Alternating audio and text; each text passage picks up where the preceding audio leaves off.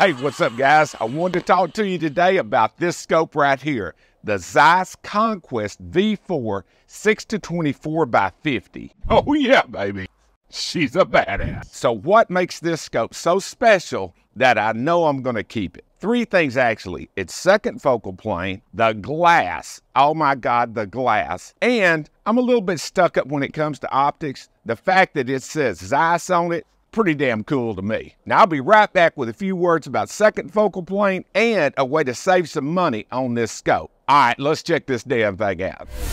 All right, I'm gonna try not to fanboy too much on this scope, but it's gonna be hard. Let's start out looking at the eyepiece. It's got a fast focus eyepiece on it. It is seriously ZEISS binocular smooth. It just shows the kind of craftsmanship that you get with any ZEISS product. Now, when you run it one end to the other, it also will make sure that you don't have any type of point of impact shift because it is so snug inside of there. Now, here's a quick look at the magnification ring. You'll notice on the numbers that the 12 and the 24 have numbers beside them.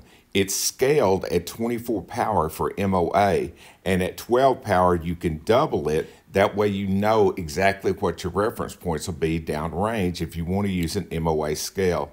Here's a look at it going from the high end of the magnification down to the low end at 100 yards. Right there, 24, that's where it's scaled. At 12 power, you just double the scale. Another nice feature that comes on this scope, the side focus, of course, it's as smooth as everything else, but it parallaxes all the way down to 10 yards and goes up to infinity. Now, it's not scaled in between, but if you need to make a reference point, you can, but all you have to do is set it at any range for the best available focus, and trust me, it'll be parallax free at that distance.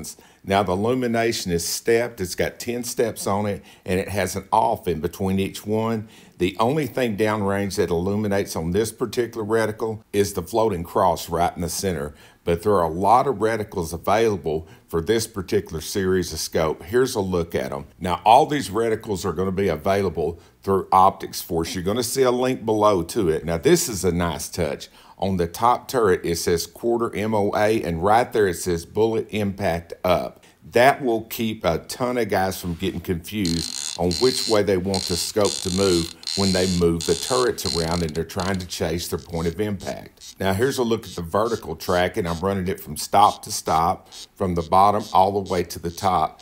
Now, I'm sorry I wasn't able to use my regular targets that I normally use, but it had been raining and flooding like crazy at the rifle range, so I just had to pick out a gong at 100 yards and use that as a reference point. Now, the side turret is just as clicky and just as smooth as the top turret is, and it also moves just as precisely. Here's a look at the windage going from one side all the way to the other. Now, there's not a ton of travel, but unless you've got a gun that was just drilled wrong, you won't need it.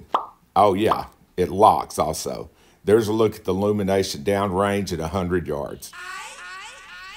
And let's save you some money. All you got to do to pick up a scope like this and save some serious cash, go to Optics Force. There's a link below in the description. You can go there, and it helps support my channel. And more importantly, it saves your ass some money. First focal plane, second focal plane, fixed power.